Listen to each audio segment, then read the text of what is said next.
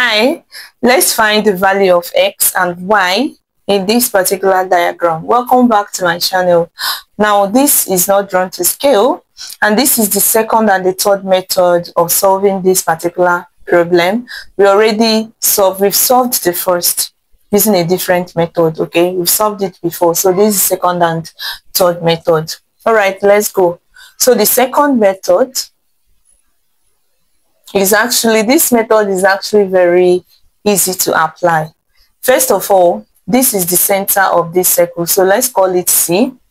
Let's call this point A, this is point B, this is C. Okay, and let's call this D.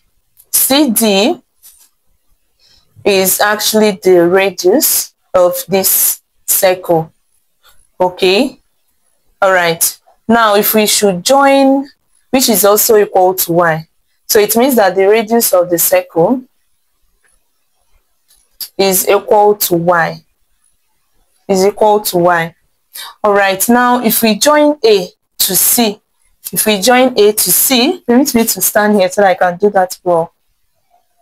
All right, now AC is also what? The radius of the circle, right? Now this implies that AC is also equal to y. So permit me to write y here. And this is what? A right angled triangle, right? Okay. Now in triangle ABC,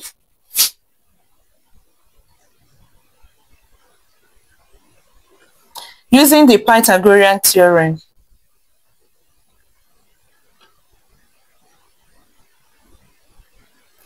Pythagorean theorem,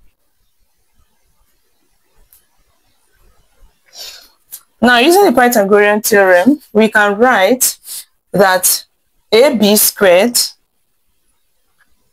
plus BC squared is equal to y squared. Okay, all right, now AB is 5, so we have 5 squared is plus BC is x, you can see, right? X squared is equal to y squared. Now I'm going to repeat what I wrote here in case if you cannot see it from there. Now, so I'm going to write that using Pythagorean theorem, it means that 5 squared plus x squared is equal to y squared. Now transferring this to this side, we have that 5 squared is equal to y squared minus x squared. Now, using the difference of two squares, right, we have that a squared minus b squared is equal to a minus b multiplied by a plus b. So we are going to apply that here, all right? Now 5 squared is 25 is equal to a minus b, that is y minus x multiplied by y plus x. Okay, so we have 25 is equal to, please hit the subscription button, turn on the notification bell. If this is the first time you are seeing us, give us a thumbs up if you love what we are doing. Okay, thank you so much. Now we have y minus x, and y plus x is given already as 12. Remember that addition is commutative, so y plus x and x plus y will give us the same thing. Okay, now dividing both sides by 12, we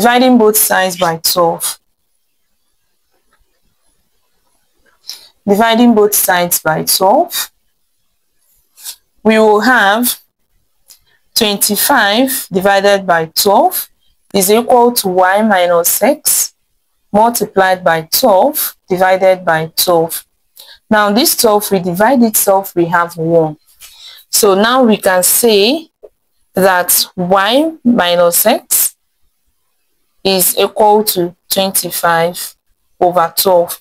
So that is the first equation we have gotten. Now permit me to clean this.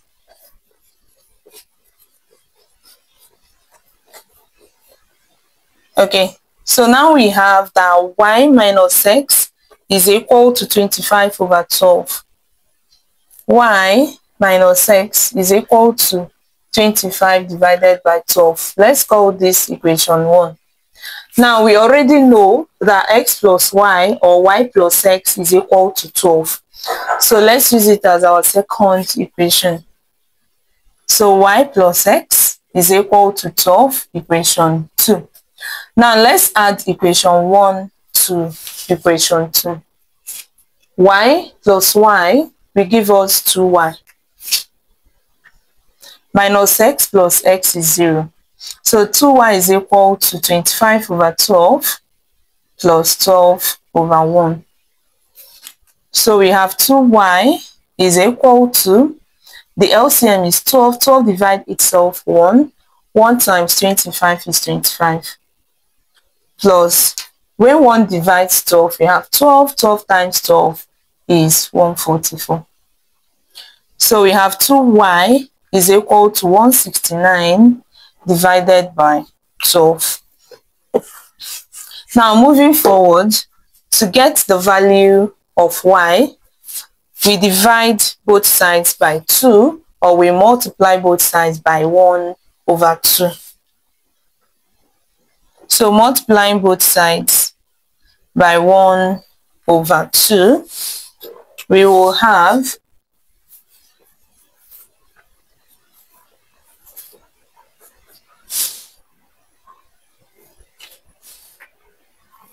we have 2y over 2 is equal to 169 over 12 multiplied by half, right? So this, we remove this, we have y equals 169 over 24. So this becomes the value of y. Now recall that x plus y is equal to 12. So this implies that x is equal to 12 minus y, right? So our x will be equal to 12 minus, and our y is 169 over 24. So moving forward, we have x is equal to, now the LCM is what? 24. Now when 1 divides 24, we have 24. 24 times 12 is 288 minus 24 divided itself, we have 1. 1 times 169 is 169. So solving or moving forward, we will have that, okay, so we have that x is equal to 18 minus 9 is 8, 7 minus 6 is 1, and then we have 1. All right. Okay. Now we have 18 minus 9 is 9. Yeah. So we have 119 over 24 as a value of our x, and 169 over 24 as the value of our y. Now let's use the third method. The third method is faster and easier. Okay. So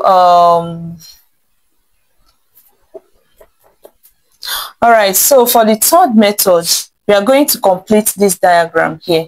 Remember, this is point B. Okay, but let's extrapolate this. If we do that, it means that this is also 5 as well, right? Now let's call this M. Let's call this point B. It's already point B. Okay, BC is X. Yeah. All right, then let's complete this. This is C. Now this place is D. Okay. Remember chord theorem, right? Using chord theorem. Using chord theorem. Using chord theorem. Now we have that AB multiplied by BE. Let's call this E. AB multiplied by BE should be equal to MB multiplied by BD. MB multiplied by BD. Okay, all right.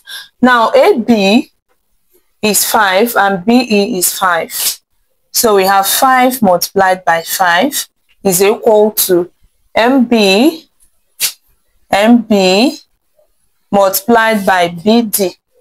Now, before we go over to that, we know that CD is the radius, right? CD is radius, which is equal to Y. And, oh, this is D as well. Please, let's call this something else, F. Okay, so CF is what? The radius of this circle, which is what? Y. And CD is also radius, right? CD is also the radius. So it should also be equal to Y. So I can write this place to be Y. Okay, so having done that, then we can say that BD is X plus Y, bracket X plus Y. So we have 5 times 5 is 25, is equal to MB multiplied by 12. Since X plus Y is giving us 12. So we divide by 12, divide by 12. So we have that MB is equal to 25 over 12. So we have that from here to here is 25 over 12. But MD is equal to MB plus BD.